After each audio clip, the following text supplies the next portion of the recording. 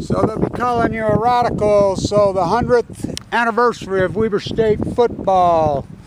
So the season kicks off tomorrow in San Diego. I'll be doing the play-by-play. So that was in 1966 down there. All right, Kev, get this out. So let's show you some of these one of the greatest football teams in college football history. Whoa.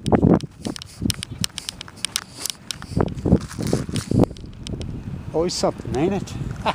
Touchdown. Who did it open up to? So, Fred Dryer on that team. So, let's hope it's a little better score than it was this time.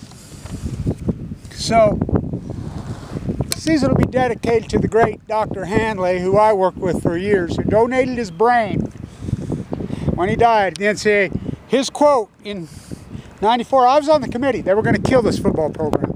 It's the most corrupt football program, one of them in the country. One of the losingest programs in all-time college football history right here. 4 decades of losing, and decades and decades and decades. Corruption.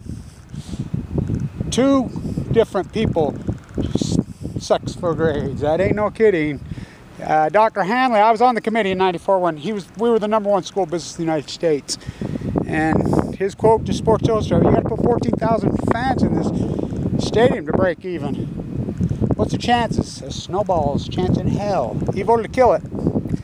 It almost died. It was corrupt as hell. A guy named Jody Sears here won 3 games in like 4 years. I mean, beyond corrupt. The kid who filed the lawsuit against the NCAA from Chicago, he played here. You remember the punt where the Michigan player just threw it at the last play of the game?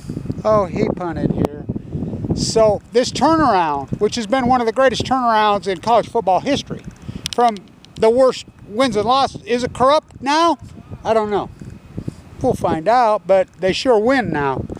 They never used to win. The legendary track team they have here, which I sat with Coach Peterson. I got a great story to tell you that nobody knows. The original track here, Coach Peterson, I was a track guy.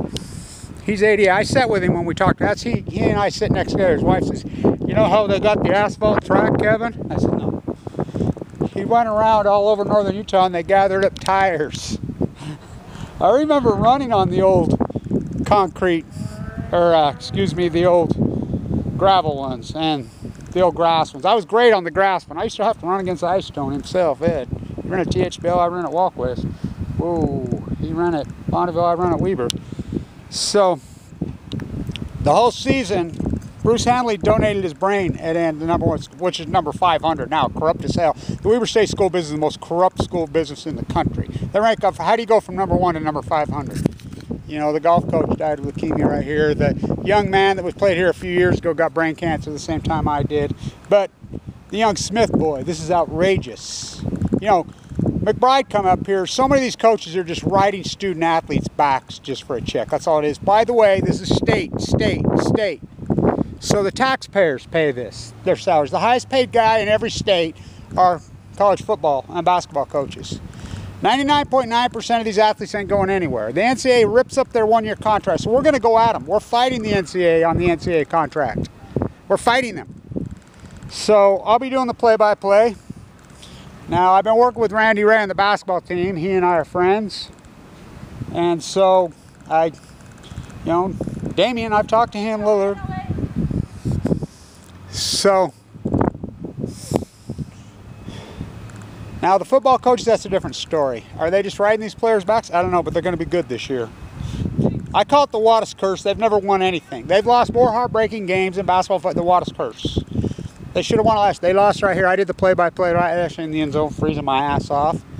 So, I mean, corruption on corruption has been this program, and I'll tag some of the historic stuff in. But it's been one of the greatest turnarounds, wins and losses in sports history. Oh, they win, but they should have won the national championship 2 years in a row. I mean, just heartbreaking what happened. I mean, they weren't ready. I mean, that main team, they overlooked them. But that heartbreaking push in the back the year before, they should have won it. But I think they're even better this year. And they got players. Oh, do they have players? What a defense is all I got to say. But so we'll see you in San Diego. We're dedicating the entire season to the young Smith great running back who played up here. At the same time, you know, he was here. Yeah, I knew him. McBride was here. I still don't like McBride. I mean, he grandsons, I'm all this. He never. This is my point. So the young Smith boy, all-time leading rusher in the history of this 100-year-old football program, gets his brains bashed in, starting to have problems after he gets out of here, 4-year career. He has a heart attack and stroke in his 20s. You heard me right. He had a massive heart attack and stroke in his 20s. He becomes a mess. Who wouldn't? Who wouldn't? Well, I had open heart surgery 2 years ago. He becomes distraught. He's got head injuries. He gets on drugs. He ends up homeless. He's down in Salt Lake where the homeless hang. He's arrested for some warrants. DUI, failure to show. You know the whole ugly cycle which happens with lots of NCAA college football players.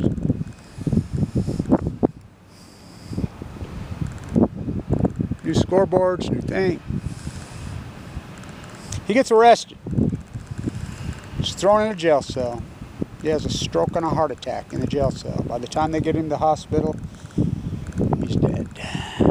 At 32 years old. That just happened. This is the NCAA that we live in. These players are nothing but slaves. It's absolutely, fuck the NCAA. And we're going to be going to the NCAA. And we have full blessings of basketball, football. They can't stop us because it's under the umbrella of college radio. Devin Blanchard is going to lead the tip of the spear on this thing, like I do everything else. You know, the Leukemia Bowl. So we open with Diablo Canyon Bowl. Cal Poly. I call it the Diablo Canyon. Who built the reactors at Diablo Canyon? So I've named this. We'll be opening in San Diego tomorrow. The San Onofre Bowl. Why the San Onofre Bowl? It's who built the reactors, Fukushima, Japan. This school, who's named after the Mrs. Stewart's a gem, by the way. That's the D family. The Wattises, you know, floor construction, SMRs. So where's the nuclear reactor for San Onofre parked? Right there. Up there. What a view from this stadium, by the way. You walk up there, you can see right where it's parked. So I call this the San Onofre Bowl. We'll be opening the 100-year historic program. San Diego State better be ready, all I gotta say. I know this team's defense is a beast. I mean a beast. They got players. Offense, we'll see. But I see Rashad, he's from San Diego, by the way. It's his birthday. You know, my daughter's birthday too. What a cool day that is. So, he's a player. But they have lots of great players. They have some good local players. And what Jay's done with this program, turning it around, is historic. It's one of the greatest turnarounds, wins and losses in all of sports history. Is it corrupt? I don't know. But it's been corrupt for 100 years, and that's unarguable. By the way, Dr. Hanley, the greatest football player who ever played here. So, here, let's see if the coach can catch it. Go team. See you in San Diego tomorrow. Stand